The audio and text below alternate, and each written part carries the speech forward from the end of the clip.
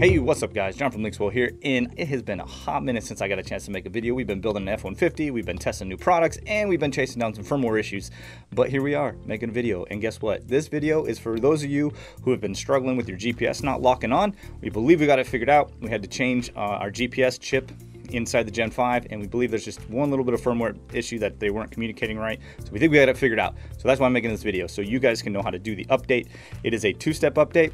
First step is going to be running the OTA update, and the second update you're going to need a computer and a USB, and that's all. It's super easy, but I did want to run through it real quick with you guys how to do it so you can see exactly what's going on. So I'm going to screen share my radio and I'm going to screen share my computer.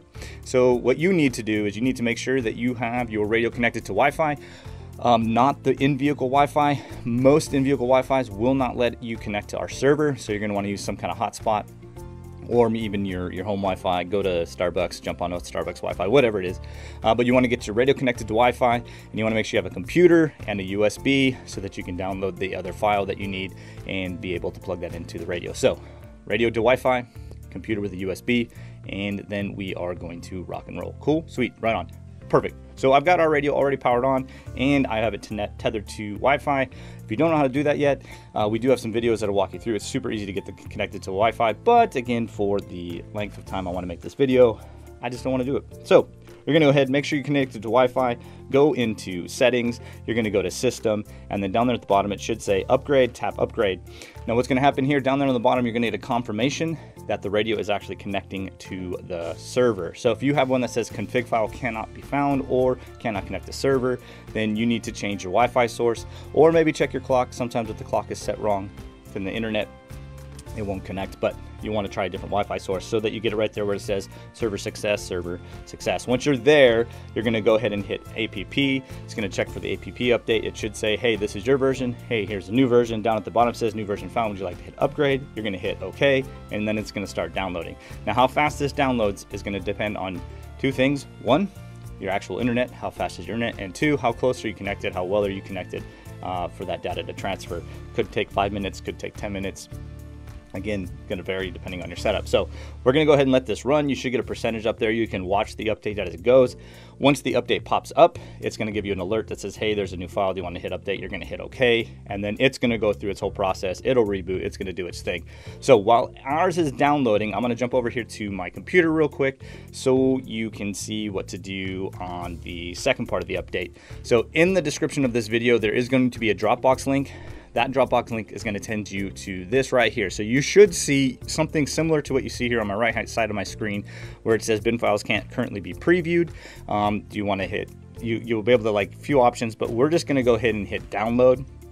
And so it doesn't matter if you're a Mac or PC, should download it, go into your file manager, which is here on my left-hand side. So just a note, so you can see right here, the title is hdbd_ firmware.bin, and what that is the name of the file. So now if you accidentally say click it 2 times, say you click it 2 times and download it twice, it may create like a bracket and a number that will not let the update run. So it literally has to be exactly what you see right here in this name. If it's named anything else, if it's any kind of file, it will not work.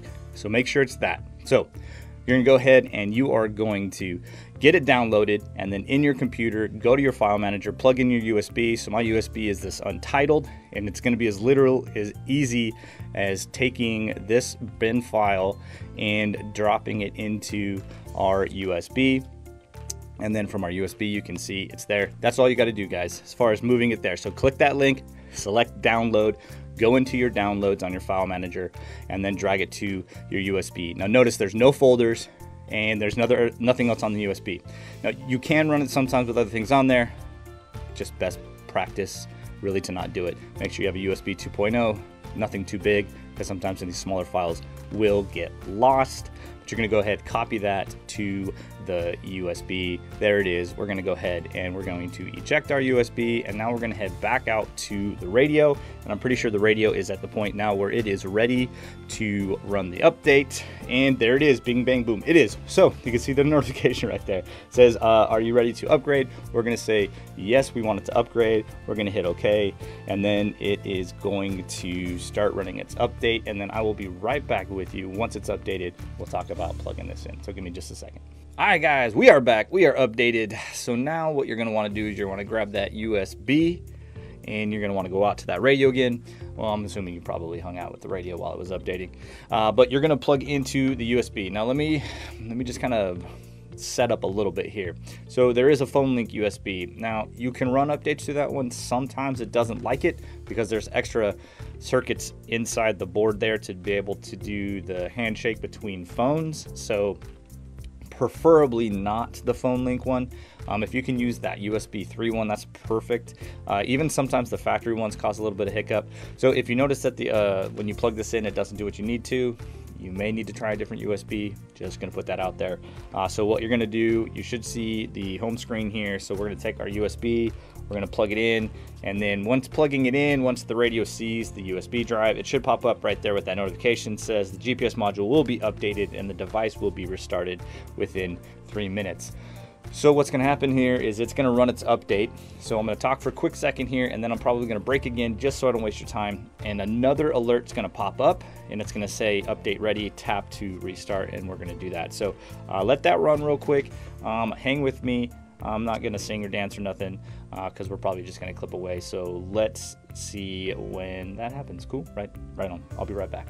All right, guys, cool. So you should see it right there. It says the GPS module upgrade successful. Click here to reboot. Click on that box. It's going to reboot, and then your GPS should be working. Sweet. Okay, guys, here's how this ends. So I'm going to need you to let me know if you're in our Facebook groups. This video will be on our Facebook. Please let me know if this update works for you. We do have a couple reports where moving the antenna itself out from underneath plastic helps a lot. So even if with this it still seems a little spotty, we might want to try moving around the antenna. For whatever reason, this new GPS chip that we're having to use on these Gen 5s don't like being under plastic, but not all of them are that way. So do this update. Let me know, please let me know that this worked or it didn't work, because we don't want to leave you guys hanging. We genuinely want to get you guys fixed up. So if it didn't work, let us know so we can figure out what else is going on. But this is fixed, the ones that we've done so far. But that's how you do it. 2 steps, APP over the air. Make sure you click that link. Go ahead and get this other update, plug it in the USB. Simple as that. Hope that helps. Hope it works. We'll see you guys